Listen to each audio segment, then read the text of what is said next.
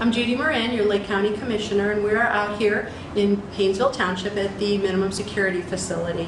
My hope for this building, ever since I worked at the Menor Court, is to make it a drug rehab facility to combat the heroin and opiate addiction problem that we have right now.